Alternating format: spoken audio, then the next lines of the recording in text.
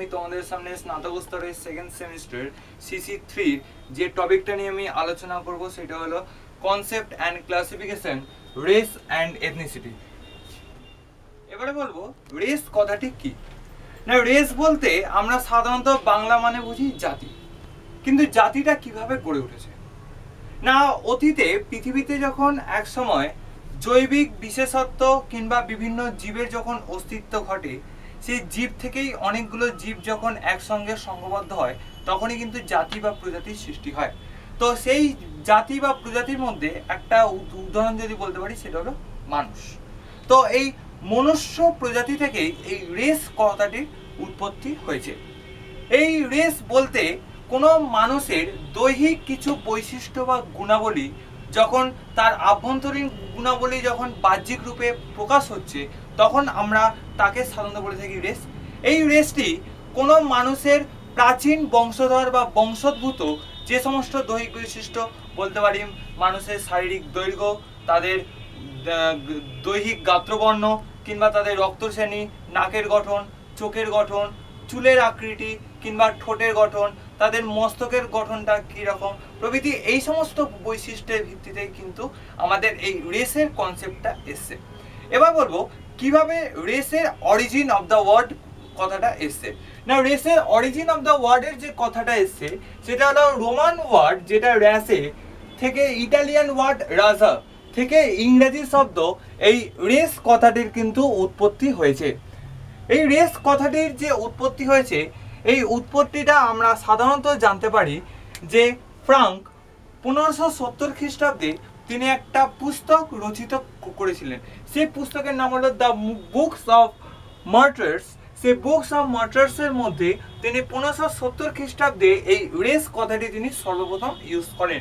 যখন তিনি এই রেস কথাটি সর্বপ্রথম ইউজ করেন তখন কিন্তু তিনি বিভিন্ন ভৌগোলিকরা এই রেস নিয়ে বিভিন্ন সংজ্ঞা তারা উপনীত করেছেন এবং এই সংজ্ঞা নিয়ে বহু মতবিরোধ দেখা গেছে। তবে এর কোনো পার্টিকুলার সংজ্ঞা দেওয়া খুবই মুশকিল, তবুও যেই সংজ্ঞাটা আমরা দিতে পেরেছি সেই সংজ্ঞাটা হলো রেস বা জাতি হলো মানব প্রজাতির এমনই একটি শ্রেণী যাদের মধ্যে বংশানুক্রমিকভাবে কিছু দৈহিক বৈশিষ্ট্য কিংবা শারীরিক বৈশিষ্ট্য কি হচ্ছে না বিকশিত লাভ করছে এবং সেটা এক প্রজাতি থেকে অন্য প্রজাতির মধ্যে কি হচ্ছে না পৃথক হয়ে থাকছে, তাকে আমরা বলে থাকি রেস। এবারে বলবো physical elements and Trends of race, মানে জাতির কি কি প্রাকৃতিক উপাদান দ্বারা আমরা জাতিকে শ্রেণীবিন্যস্ত করতে পারি না। জাতিকে শ্রেণীবিন্যস্ত করার আগে আমাকে দেখতে হবে যে মানুষের সাধারণ বৈশিষ্ট্য কিংবা মানব প্রজাতির যে সমস্ত শ্রেণীবিন্যাস কি হচ্ছে না সেই সমস্ত প্রজাতির আভ্যন্তরীণ গুণাবলী যখন বাহ্যিক রূপে প্রকাশ হচ্ছে, যখন মানুষের হরমোন দেহ থেকে নির্গত হচ্ছে, সেই যখন হরমোন এই দেহ থেকে নির্গত হওয়ার সময় মানুষের যে আভ্যন্তরীণ যে অঙ্গগত যে বৈশিষ্ট্য সেই বৈশিষ্ট্য বাহ্যিক রূপে প্রকাশ পাচ্ছে। যেমন বলতে পারি নাকের গঠন, চুলের গঠন, মস্তক আকৃতি কিংবা বলতে পারি মুখের আকৃতির এই সমস্ত পার্থক্যের একটা বিদ্বেষ এখানে ঘটে থাকছে। সেই সমস্ত পার্থক্য বিদ্বেষের মাধ্যমে আমরা রেসকে সেই সমস্ত দৈহিক বৈশিষ্ট্যের ভিত্তিতে কিন্তু আমরা আলাদা আলাদাভাবে পৃথকভাবে বিবেচনা করতে পারছি।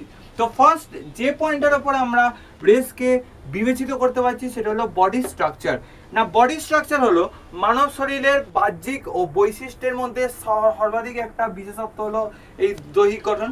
এই দৈহিক গঠনের মাধ্যমে এই যে বডি স্ট্রাকচার এটা সাধারণত কোনো মানুষ বা গোষ্ঠী তারা যেই বংশ থেকে উদ্বুদ্ধ হয় সেই বংশগত ধারায় পৈতৃক গুণসম্পন্ন পর বা পরম্পরায় কি হচ্ছে না এই সমস্ত বডি স্ট্রাকচারটা অর্থাৎ দৈহিক যে গঠনটা সেই গঠনটা হয়ে থাকছে এবং এই দৈহিক গঠনটা বিভিন্ন ধরনের হয়ে থাকে এবং বিভিন্ন ধরনের হওয়ার ফলে সেইভাবে কিন্তু রেসকে বডি স্ট্রাকচার অনুযায়ী কিন্তু বিভিন্নভাবে ভাগ করা যাচ্ছে। কোথাও কারোর হয়তো বডি স্ট্রাকচার হতে পারে অনেকটা বেটে, কারোর বডি স্ট্রাকচার মাঝারি, আবার কারোর বডি স্ট্রাকচার হতে পারে অত্যন্ত লম্বাটে ধরনের।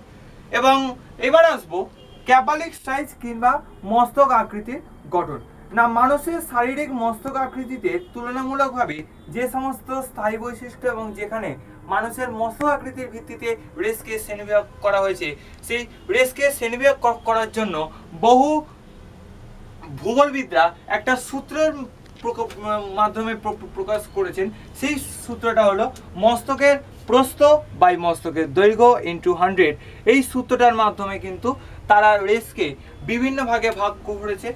হয়তো কারোর হয়তো কোনো রেস বা প্রজাতিদের কি হচ্ছে না মস্তকাকৃতি অত্যন্ত লম্বাটে, কাহারও হয়তো হতে পারে মাঝারি বা কাহারও হতে পারে অত্যন্ত ক্ষুদ্র। এইভাবে মানুষের মস্তক আকৃতির ওপর ভিত্তি করে রেসকে কিন্তু শ্রেণীবিভাগ করা হয়েছে।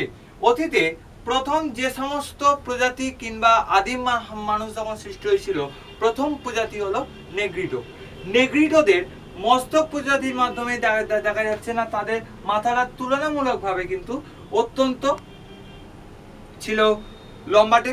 তারপর নর্ডিক বুশম্যান প্রজাতির উদ্ভব ঘটে, তাদের মস্তক আকৃতি হয় অত্যন্ত মাঝারি ধরনের, এবং সর্বশেষ মঙ্গোলীয় বা ককেসয়েড যে প্রজাতির উদ্ভব ঘটে তাদের মস্তক আকৃতি কিন্তু অনেকটা চওড়া প্রকৃতির হয়। এইভাবে মস্তক আকৃতির উপর ভিত্তি করে নর্ডিক, ককেসয়েড কিংবা নেগ্রিটো এইভাবে তিনটে গোষ্ঠী শ্রেণীবিভাগ করা হয়েছে। এবারে বলবো স্ট্রাকচারস অফ হেয়ার, অর্থাৎ চুলের গঠন। না, চুলের গঠনের ওপর ভিত্তি করে বহু নৃতত্ত্ববিদ মানব প্রজাতির শ্রেণীবিন্যাস করে থেকেছেন। তার মধ্যে বলতে পারি নৃতত্ত্ববিদ হ্যাডন এটা উল্লেখযোগ্য। না, তিনি চুলের গঠনের ওপর ভিত্তি করে তিনি মানব প্রজাতির যেভাবে শ্রেণীবিন্যাস করেছেন, সেই শ্রেণীবিন্যাসটা হলো কারোর হয়তো মাথার চুলের আকৃতি অত্যন্ত বলতে পারি কোঁকড়ানো, বা মাথার চুলের আকৃতি বলতে পারি অত্যন্ত সোজা কিংবা ঢেউ খেলানো, কিংবা বলতে পারি মাথার চুলের আকৃতি বৃত্তাকার ধরনের। তবে মূলত তিনটে চুলের গঠনের ভাগ এখানে আমরা দেখতে পাচ্ছি। ফার্স্ট বলতে পারবো বৃত্তাকার চুল, তারপরে বলবো ঢেউ খেলানো চুল, তারপর বলবো সোজা চুল। না, মানব প্রজাতি যখন প্রারম্ভিক বিকাশ ঘটে তখন সর্বপ্রথম নেগ্রিটো জাতির উদ্ভব ঘটে। সেই নেগ্রিটো জাতির যখন উদ্ভব ঘটেছিল সেই সময় তাদের চুলের আকৃতি ছিল অত্যন্ত বৃত্তাকার, অর্থাৎ এই সময় তাদের চুল অত্যন্ত বেশি। এবং তারপরে বলবো তার পরবর্তী পর্যায়ে যে পর্যায় ঘটে তখন তাকে বলবো ককেশীয় জাতি। এই ককেশীয় জাতিদের চুলের আকৃতি অত্যন্ত ঢেউ খেলানো কিংবা কোঁকড়ানো চুল হয়। এবার তারপরে সর্বশেষ বলবো মঙ্গোলয়েড জাতির উদ্ভব ঘটে। সেই মঙ্গোলয়েড জাতির চুলের আকৃতি হয় অত্যন্ত সোজা প্রকৃতির। এইভাবে চুলের গঠনের উপর ভিত্তি করে তিনটে প্রজাতির শ্রেণীবিন্যাস করা হয়েছে। এবার বলবো বডি কালার। না, বডি কালার হলো মানুষের গাত্রবর্ণ বা দেহের রঙের উপর ভিত্তি করে রেসকে শ্রেণীবিভাগ করা হয়েছে। সেই রেসের শ্রেণীবিভাগ অত্যন্ত আমরা বলতে পারি জলবায়ুর ওপর একটা ক্লাইমেটের এখানে একটা বিশেষ একটা ইম্প্যাক্ট বা প্রভাব পড়ছে। সেটা কিভাবে পড়ছে না, যখন বলতে পারি উষ্ণ ক্রান্তীয় অঞ্চলে সূর্যের প্রখর যখন তেজরশ্মি ঘটে, সেই তেজরশ্মির ওপর ভিত্তি করে যখন মানুষের দেহের বর্ণ কি হয় শ্যামবর্ণ। তারপর নিরক্ষরেখা থেকে আমি যত উত্তর দিকে যাব তখন কিন্তু আস্তে আস্তে দেহের বর্ণ চেঞ্জ হচ্ছে এবং সেখানে শ্যামবর্ণ থেকে শ্বেতবর্ণ হচ্ছে। এরপর কিন্তু আসে সর্বশেষ যেটা মঙ্গল প্রজাতির মধ্যে রয়েছে সেটা হলো পীতবর্ণের। তাহলে এইভাবে শ্যামবর্ণ, শ্বেতকায় বর্ণ ও পীতবর্ণ এই তিন ধরনের বৈশিষ্ট্যের উপর ভিত্তি করে রেসকে কিন্তু বডি কালারের গঠন অনুযায়ী তিনটে ভাগে ভাগ করা যায়। এবার আসবো সর্বশেষ যে পয়েন্টটা, সেটা হলো স্ট্রাকচার অফ ফেস বা মুখাকৃতি গঠন। না, মানুষের মুখের আকৃতির ওপর বেস করে না রেসকে শ্রেণীবিভাগ করা হয়ে থাকে। না, এই সমস্ত রেসের শ্রেণীবিভাগ মাথা বা চোয়ালের ওপর একটা গুরুত্বপূর্ণ প্রভাব ফেলে। না, প্রাচীনকালে যখন নিগ্রো প্রজাতির উদ্ভব হয় তখন তাদের চোয়ালের একটা পরিবর্তন ঘটে। না, তাদের চোয়ালটা একটু ওঠানো থাকতো।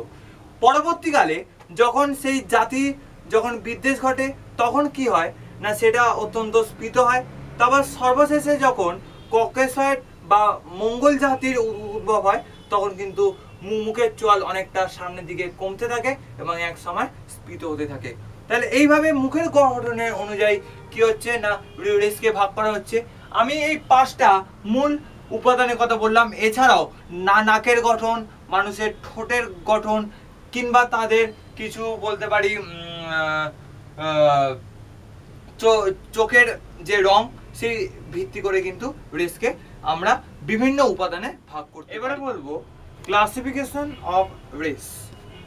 না, রেসের শ্রেণীবিভাগ করা অত্যন্ত কঠিন। কারণ দৈহিক বৈশিষ্ট্যের উপর ভিত্তি করে যেভাবে রেসের শ্রেণীবিভাগ করা হয়ে থাকে, সেই রেসের শ্রেণীবিভাগ বিভিন্ন নৃতত্ত্ববিদ তাদের বিভিন্ন বিভিন্ন ধরনের এই রেসের শ্রেণীবিভাগ করেছেন।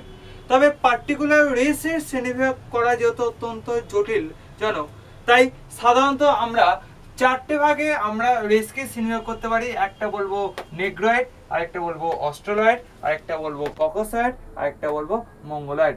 এই চারটি বৈশিষ্ট্যের উপর ভিত্তি করে রেসকে শ্রেণীবিভাগ করা যায় এবং তাদের এক একটি দৈহিক বৈশিষ্ট্যের উপর আলোচিত করা হয়ে থাকে। না, প্রথমত আমি বলবো যে নেগ্রয়েড জাতির অন্তর্ভুক্ত যে প্রজাতিদের তাদের যে দৈহিক বৈশিষ্ট্যগুলি আমরা যেখানে দেখতে পাচ্ছি সেটা হলো ত্বক। না, তাদের ত্বক হলো কৃষ্ণাঙ্গ বা কালো বর্ণের। তারপর বলতে পারি নাক, নাক হয় অত্যন্ত চওড়া প্রকৃতির। তাদের ঠোঁট হয় অত্যন্ত মোটা এবং তাদের যে মস্তক আকৃতি যে চোয়াল, সেই চোয়াল সামনের দিকে বেরিয়ে থাকে। এই ধরনের প্রজাতির অন্তর্ভুক্ত সম্প্রদায় দেখা যায় আফ্রিকা মহাদেশে। তাই আফ্রিকা মহাদেশে এই নেগ্রয়েড প্রজাতিদের সমাগম ঘটায়। আমরা আফ্রিকাকে বলে থাকি ব্ল্যাক আফ্রিকা। এবং এই বৈশিষ্ট্যের উপর ভিত্তি করেই নেগ্রয়েড যে প্রজাতিকে আবার দুই ভাগে ভাগ করছে, একটাকে বলবো নেগ্রিডোস আর একটাকে বলবো নিগ্রো। না, এই জাতির অন্তর্ভুক্ত প্রজাতিদের যে সমস্ত বৈশিষ্ট্য পরিলক্ষিত হচ্ছে, না এদের ত্বক সেটা হলো কালো বর্ণের, এদের চোখ হয়ে থাকে মেটে বর্ণের, এদের নাক বা ঠোঁট হয়ে থাকে পাতলা নাক এবং ঠোঁট হয়ে থাকে অত্যন্ত মোটা। এবার বলবো অস্ট্রেলয়েড প্রজাতি। না, অস্ট্রেলয়েড প্রজাতির মধ্যে যে সমস্ত দৈহিক বৈশিষ্ট্য আমরা দেখতে পাচ্ছি, না প্রথমত তাদের ত্বকের যে বৈশিষ্ট্য, ত্বকের বৈশিষ্ট্য হচ্ছে গাঢ় খয়েরি রঙের এবং বলবো চুল হয়ে থাকে অত্যন্ত কোকড়ানো বা ঢেউ খেলানো প্রকৃতির। এদের চোখের আকৃতিটা হয়ে থাকে অনেকটা গাঢ় খয়েরি ধরনের এবং মুখাবয়ব বা মুখের যে চোয়ালের যে আকৃতিটা সেটা হয়ে থাকে অত্যন্ত নিম্নমুখী এবং সম্মুখভাগে অত্যন্ত বেরিয়ে থাকে। এই ধরনের প্রজাতিদের মাথা বা মস্তক আকৃতি হয়ে থাকে অত্যন্ত লম্বাটে ধরনের এবং এই ধরনের প্রজাতি সাধারণত দেখা যায় আমাদের অস্ট্রেলিয়া ও নিউজিল্যান্ডে। এবারে বলবো ককসয়েড। না, ককসয়েড প্রজাতির মধ্যে এদের ত্বক অত্যন্ত কি হচ্ছে না হালকা গোলাপি থেকে হয়ে থাকে গাঢ় মেটে বর্ণের হয়ে থাকে। চুল হয়ে থাকে অত্যন্ত ঢেউ খেলানো, চোখ হয়ে থাকে মেটে নীল বর্ণের, নাক হয়ে থাকে পাতলা ও উঁচু নাক হয়ে থাকে এবং ঠোঁট হয়ে থাকে অত্যন্ত পাতলা প্রকৃতির। এই ধরনের প্রজাতিগত বৈশিষ্ট্য আমরা দেখতে পাচ্ছি ইউরোপ ও দক্ষিণ পশ্চিম এশিয়া। এই ধরনের প্রজাতির সমাবেশ দেখা যাচ্ছে। এবারে বলবো মঙ্গলয়েড। না, মঙ্গলয়েডদের ত্বকের বর্ণ আমরা সাধারণত দেখতে পাচ্ছি না, এখানকার ত্বক শ্বেতবর্ণ থেকে পীতবর্ণের দিকে যাচ্ছে। অত্যন্ত ফর্সার ত্বক থেকে আস্তে আস্তে দৈহিক বর্ণ পীত প্রকৃতির হয়ে থাকে। চুল হয়ে থাকে শক্ত ও অত্যন্ত সোজা এবং মাথা হয়ে থাকে চওড়া ও গোলাকৃতি। মুখাবয়ব বা মুখমণ্ডলী হয়ে থাকে, মুখের যে চোয়াল সেটা অত্যন্ত চ্যাপ্টা প্রকৃতির এবং খুব অনেকটা স্ফীত। আর হয়ে থাকে এই ধরনের প্রজাতির যে উদাহরণ আমরা দেখতে পাচ্ছি সেটা হলো আরব, ইরান, আফগানিস্তান কিংবা উত্তর ও দক্ষিণ আমেরিকা। ককসয়েডকে এই ধরনের বৈশিষ্ট্যের উপর ভিত্তি করে তাকে আবার চারটে ভাগে ভাগ করা হচ্ছে। একটা হলো মেডিটেরিয়ান বা ভূমধ্যসাগরীয় গোষ্ঠী, তারপর বলবো নর্ডিক, তারপর বলবো আলপাইন, তারপর বলবো ইন্দো দ্রাবিডিয়ান। না, এই ধরনের বৈশিষ্ট্যের অন্তর্ভুক্ত মানুষদেরকে ভূমধ্যসাগরীয় গোষ্ঠীর অন্তর্ভুক্ত আমরা কিভাবে চিনবো? না, তাদের ত্বকবর্ণ হয়ে থাকে কৃষ্ণবর্ণ, চুল হয়ে থাকে ঢেউ খেলানো প্রকৃতির, মস্তক হয়ে থাকে অত্যন্ত লম্বাটে ধরনের। নর্ডিক গোষ্ঠীর অন্তর্ভুক্ত মানুষের ত্বক হয়ে থাকে অত্যন্ত শ্বেতকায় বর্ণ, চুল হয়ে থাকে অত্যন্ত হলদেটে বর্ণের এবং মাথা ও মুখের আকৃতি হয়ে থাকে অত্যন্ত লম্বাটে প্রকৃতির। আলপাইন গোষ্ঠীর অন্তর্ভুক্ত রেস দ্বারা তাদের যে সমস্ত দৈহিক বৈশিষ্ট্য পরিলক্ষিত হয়, না এদের ত্বক হয়ে থাকে হলদেটে বর্ণের, এদের চুল হয়ে থাকে অত্যন্ত সোজা এবং মাথা ও মুখ হয়ে থাকে অত্যন্ত চওড়া প্রকৃতির। এবার বলবো ইন্দ্র দ্রাবিডিয়ান, যার ত্বকের যে বৈশিষ্ট্য সেটা অত্যন্ত হালকা ও গাঢ় খাকি বর্ণের হয়ে থাকে। চুল হয়ে থাকে অত্যন্ত ঢেউ খেলানো এবং মাথা বা মুখ হয়ে থাকে মাঝারি ও কম মুখ। যদি আমার এই চারটা যদি তোমরা নোট করে নিতে পারো তাহলে এখান থেকে তোমাদের একটা 10 নম্বরের কোশ্চেন আসার সম্ভাবনা আছে যে ক্লাসিফাই রেস। তো ক্লাসিফাই রেস কথাটা যখন তোমরা ডেসক্রাইব করে যখন লিখবে তখন যদি এই ছকটা যদি তোমরা পরীক্ষার খাতায় দিয়ে দিতে পারো তাহলে খুবই ভালো হয় এবং পরীক্ষকদের কাছে তোমার খাতার যে কোয়ালিটিটা, সেই কোয়ালিটিটা অত্যন্ত ভালো হবে। এবং যদি তোমরা এই পয়েন্টগুলোকে তোমরা নোট করে নিতে পারো এবং এই পয়েন্টগুলোর উপর বেস করেই যদি তোমরা আনসারটা লেখো, তাহলে একটা 10 নম্বরে তোমাদের যে স্নাতক স্তরের যে ব্রড কোশ্চেন আসে। তো ফ্রেন্ডস, আজকে আমার আলোচনার বিষয় ছিল concept and classification race and এথনিসিটির যে ফার্স্ট পার্টটা, what is concept the race. তো রেস বিষয়টা নিয়ে আমি আলোচনা করলাম, রেস কিভাবে গড়ে উঠেছে, রেস কাকে বলে, রেসের কি কি উপাদান এবং রেসকে কিভাবে ক্লাসিফিকেশন করছে। এরপরে যে এথনিসিটির যে পার্টটা রয়েছে, সেই এথনিসিটির পার্টটা আমি তোমাদের কাছে পরবর্তী ভিডিওতে নিয়ে আমি আলোচনা করব। যদি আমার ভিডিওটা ভালো লেগে থাকে তাহলে অবশ্যই লাইক, শেয়ার অ্যান্ড সাবস্ক্রাইব করবেন এবং নিচে যে বেল আইকনটা আছে সেটাকেও ক্লিক করবেন। এবং যদি কোনো প্রশ্ন যদি তোমাদের থেকে থাকে তাহলে নিচে যে কমেন্ট বক্স আছে সেই কমেন্ট বক্সে অবশ্যই লিখে আমাদের পাঠাবে এবং আমরা সরাসরি তোমাদের প্রশ্নের উত্তর দেওয়ার চেষ্টা